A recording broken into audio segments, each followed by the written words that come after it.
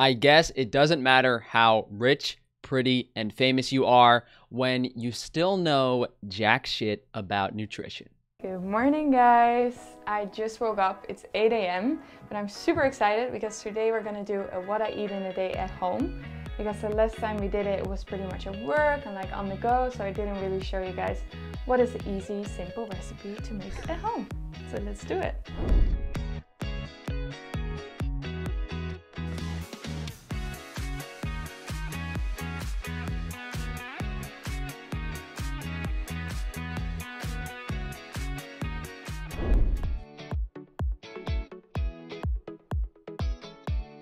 So I always start my day with the hot water with lemon. It has a lot of vitamin C, and water. It's just really refreshing in the morning. Whenever I eat this, or drink this actually, it just gives me like a healthy feeling. So I kind of think it helps me with like the mindset for the rest of the day. And I just squeeze half a lemon in hot water. They all have such big really heads. Good for your digestion. So when you drink it on an empty stomach, it like kickstarts your digestion. Sometimes the pits fall in, but that's fine. And then I just sit on the couch for like 20 minutes and I just check my phone and I sip on this water because it's good to She's like, big, let man. it She's sit bigger for, than like, me. 15-20 minutes before you have your breakfast. That bone structure. So now it's time for breakfast, and as you guys know, it's my favorite part of the day. Like when I lay in bed, I just look forward to my breakfast. So we're gonna make oatmeal, and I'm gonna show you guys how I make it. So we're gonna start with measuring 40 grams of oats.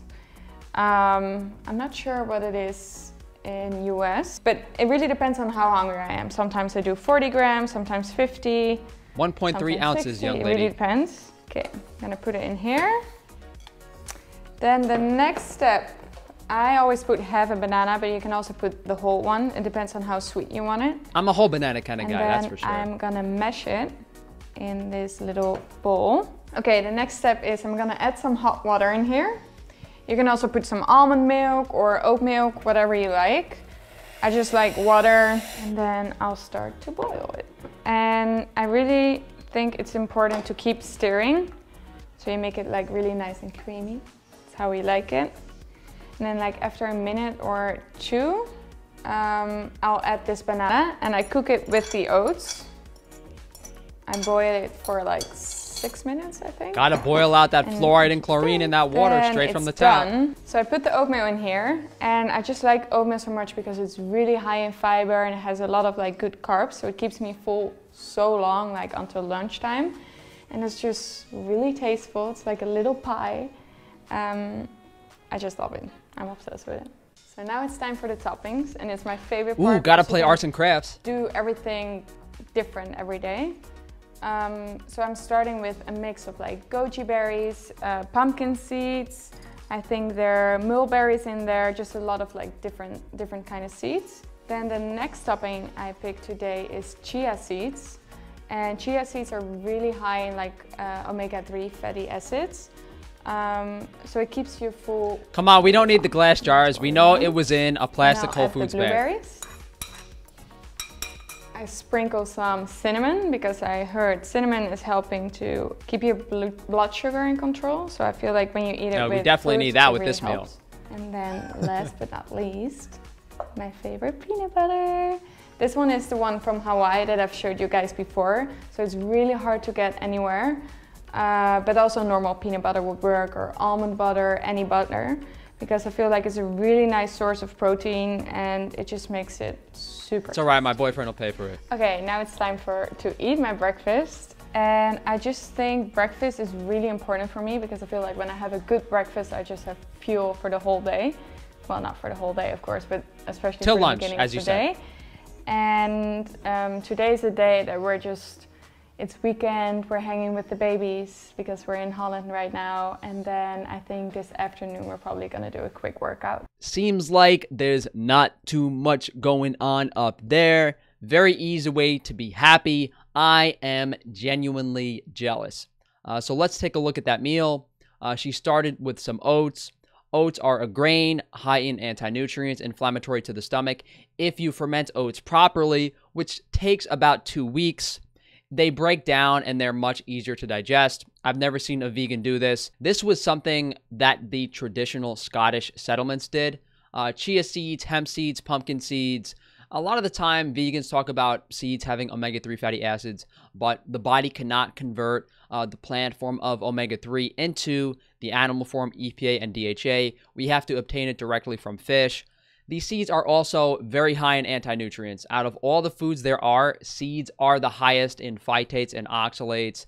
They damage the gut lining. Goji berries, blueberries, maybe just some oxalates, but most importantly, the meal is devoid of animal nutrition. Where are the vitamins? Where are the easily available minerals and elements not in the presence of anti-nutrients? Cinnamon, not too big of a deal. Peanut butter, very high in insects, craving the bugs as most vegans do. And then she had half a banana, of course, needs to make it somewhat sweet so she can choke it down. Okay, it's snack time, and I'm that kind of person that loves to eat 5 to 6 times a day because otherwise I just get hangry. So it's 11 now and I felt like some fruit, so I'm doing strawberries, and I love to pair it with almonds. I love to combine it with almonds because when you eat your fruit with something that has fat in there, it helps you to like balance out your blood sugar, because sometimes when you just eat the fruit, it like spikes your blood sugar up. And then when it goes down, you get really hungry again. Also, a little side note, I'm not a nutritionist, and this is just how I eat, and definitely not every day, like everyone else. That's what they all say. But yeah, this is just the stuff that I like, so keep that in mind. I mean, we see this over and over again. Every single plant-based dieter that's lacking animal nutrition, that's not consuming fats, needs to consume sugar every hour or two to keep their blood sugar high, up and down, up and down. She says that the almonds lower the glycemic index of the meal, but you have to think about digestive efficiency. Those strawberries, very high in water, digest very quickly. The almonds, nuts have a high anti-nutrient content. It's not going to digest efficiently. It's going to take a while. I don't think adding almonds or seeds or anything to a meal like this is going to change the glycemic index at all. If it was almond butter, nut butter in a larger amount, then maybe that's where we'll see a difference. So I just came back from a walk with the babies in the park, and now it's lunchtime, and guess what? It's avocado toast. So I'm gonna show you guys how I make my avocado toast when I'm home.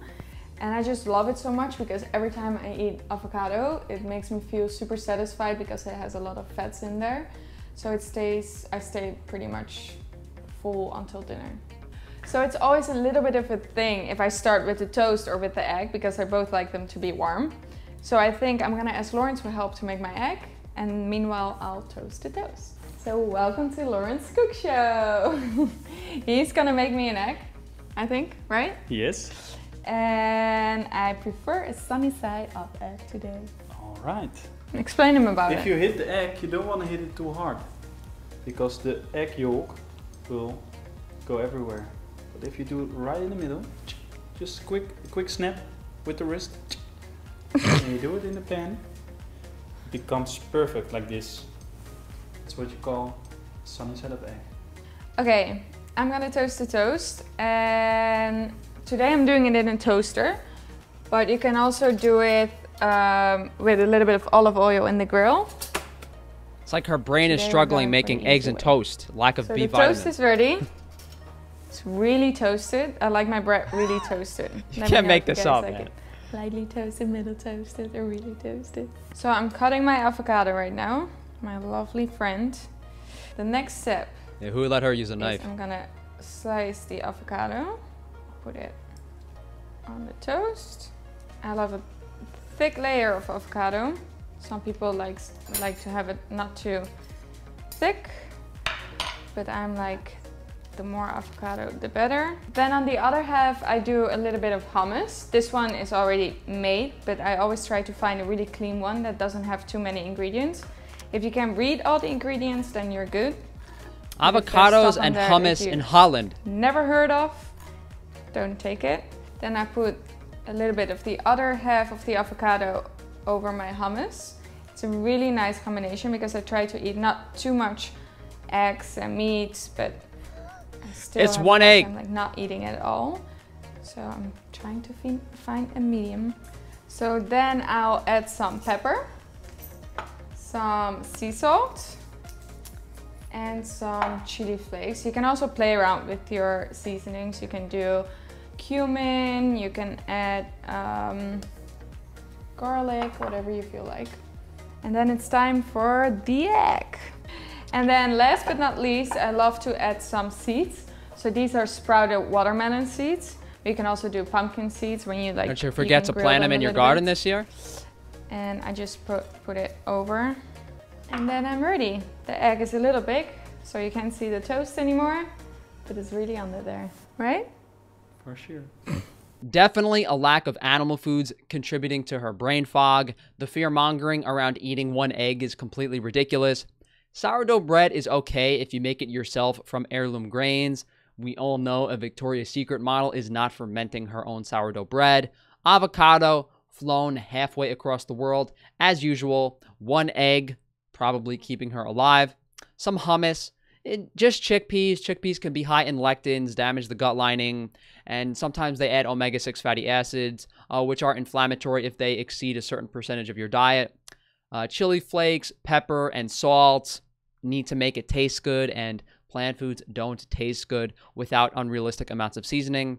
Sprouted watermelon seeds, of course, they have to sprinkle something on that makes them feel like they're being healthier, when in reality, they're just coming out the same way they came in, as a whole seed. At least the birds will have something to eat at the dump yard. So it's snack time, and I love for my snack to be less sugary, just because it's starting to become the end of the day, and it really helps to keep your blood sugars a little bit more down at the end of the day, otherwise you get cravings later at night. So I'm gonna go for some carrots with cucumber and hummus. And I also make myself some tea, and I'm just gonna enjoy my snack now. Bye. You know what's crazy? If you only ate cucumbers, carrots, and hummus, you would die. Doesn't matter how much you had. The amount of calories and the bulk of that food, she's just filling up her stomach. You know, no nutritional value, not really too damaging. You know, it's just hummus, cucumbers, carrots. Most people can tolerate that in their digestive system, but there's no point in eating something like that. It's not giving you micronutrient nutrition. It's not giving you caloric nutrition. It really says something about our state of diet and health.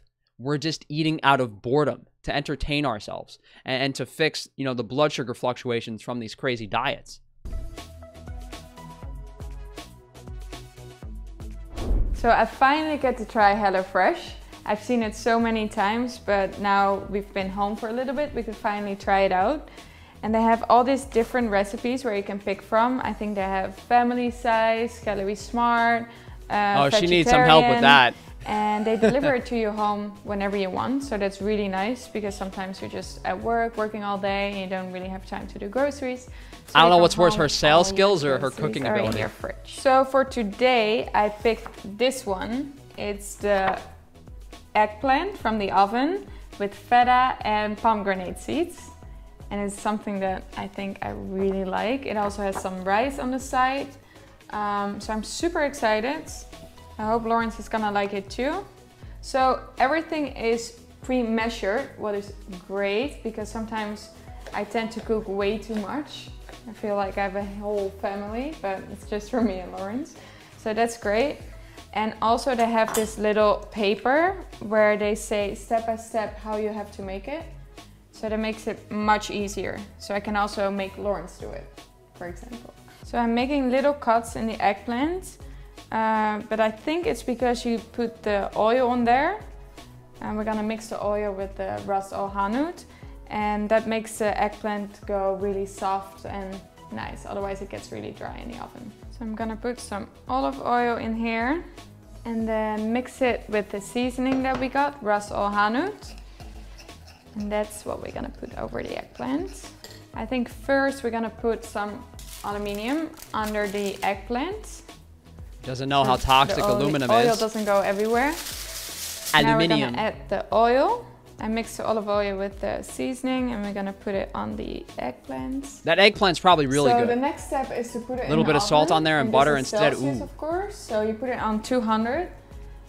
for 35 to 40 minutes. So the next step is to cut the pomegranate because we need the seeds.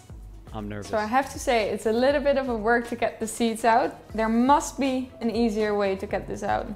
Yeah, you just bang the hell out of it into a bowl. He's always a little bit more precise.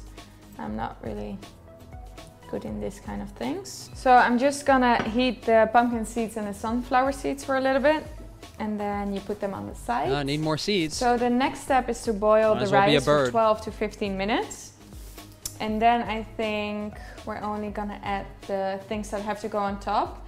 And I have to say this is pretty easy because it takes me all together, because of the eggplant, 40 minutes. So that's perfect, it's super simple. And then the price is $6.99 per serving. So that's not bad either. So yeah, I'm gonna let it cook now.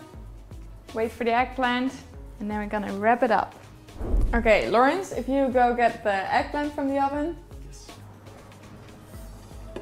Pretty, huh? Mm-hmm. And now it's time for the toppings. I think we're gonna add first some tahini sauce, then the pomegranate seeds, and not to forget the feta on top of the eggplant. Then we're gonna put some of the rice on the plate, add some of our pumpkin and sunflower seeds, and then we garnish it with some mint. So I also wanted to share with you guys that I got a really nice promo code from the people from HelloFresh. We know. So you can get your first 8 meals for free. So that's like $80 worth of your first month of HelloFresh. So you can go to hellofresh.com and use my code Romee80 if you want to try it out. And I think it's definitely worth a try. Bon appetit. Okay, this was what I eat in a day at home. I hope you guys liked it, and let me know if you guys have tried something out and if you guys have any nice ideas for new videos. Bye! I don't know, man. I think that guy is the one wearing the woman's underwear in this situation. So what was that meal? The eggplant, brown rice, feta cheese, yogurt tahini, pomegranate mint, ras al hanout, as well as more seeds. So the overarching problem with these meals and this diet is the lack of animal foods, the lack of animal nutrition. I wouldn't say, the foods she's eating are super inflammatory.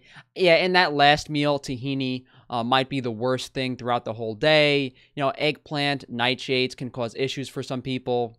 High amount of seeds means a high amount of phytates and oxalates, but she's not consuming, incredibly high amounts of seed oils, nut butters, omega-6 fatty acids. There's no high presence of like tofu or really poison vegan foods. It's just she needs to eat more meat, fish, eggs, and dairy if she wants to get the vitamins that her body actually needs. Thank you guys for joining me today. If you could please like the video, subscribe, hit that bell icon, share the video if you can. If you guys would like to support me further, definitely check out Frankie's Free Range Meats. We have way better deals than HelloFresh, providing you with high quality, nutrient-dense animal foods at an affordable price. You can also check out Frankie's Naturals for minimal ingredient, minimally processed hygiene and cosmetic products. Thanks again for joining me, guys. If you would like to reach out to me for one-on-one health consultations, shoot me an email, frankatufano@gmail.com.